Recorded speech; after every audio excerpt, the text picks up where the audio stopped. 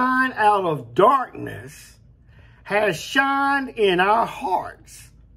Friend, grasp this. Listen carefully. Read carefully. By the way, this is the King James Version. For God, who commanded the light to shine out of darkness, that happened in Genesis 1. That same God has shined in our hearts. Why? To give to us the light of the knowledge. The light of the knowledge. So here comes some knowledge of the glory of God. God wants us to have the knowledge of his glory.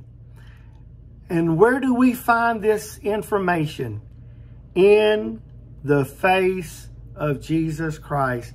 My friend, when we get close to God and we see the glory of God shining on the face of Jesus Christ, God has shined in our hearts so that we can have knowledge of that glory that's shining in the face of Jesus Christ. And then, where do we have these treasures? It's not in your bank account. It's not in your garage. It's not in your vault. It's not in your safe. It's not even buried in your backyard. We have this treasure in earthen vessels. Earthen vessels.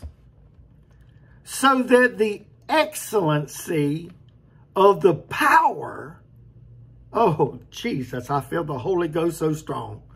Glory be to God Almighty. So that the excellency of the power may be of God and not us. Listen, you can't do this in your strength. Glory, hallelujah. I tell you what, the Holy Ghost is just, he's just right here, just jumping up and down in this chair, I'm telling you.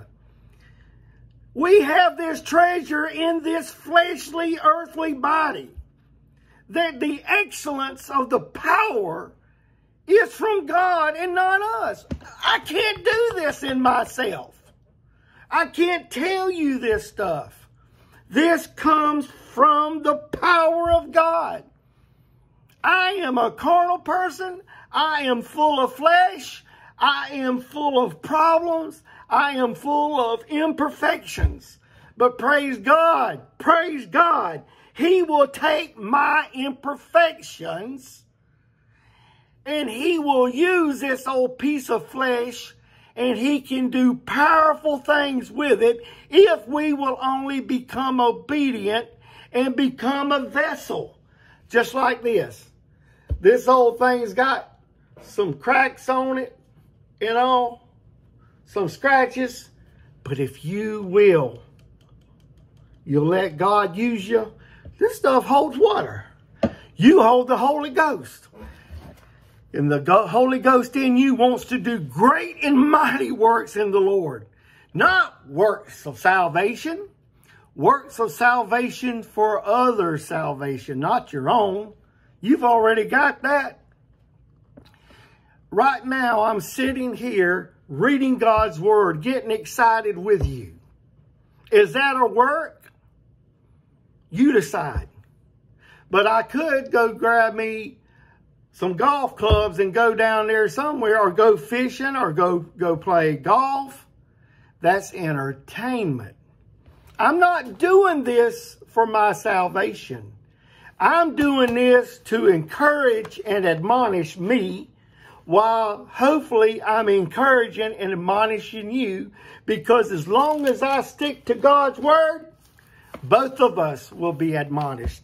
And so the Holy Ghost just said, some people are probably going to say, why are you shouting? I ain't shouting. I'm not yelling. I am getting excited though. Let's continue. But we have this treasure in earthen vessels, that the excellency of the power may be of God and not us. You see, friend, up to this point, the whole point of this series, God's Word Illuminated, is to help you read it along with me, get excited with me, and illuminate in your heart, in your mind, in your soul, and in your strength what God's Word wants to do to you. There's not been one time that anyone touched Jesus in faith or Jesus touched them in faith that they wasn't changed. And I am telling you right now, if you will take God's Word and you will reach out in faith through the Holy Ghost,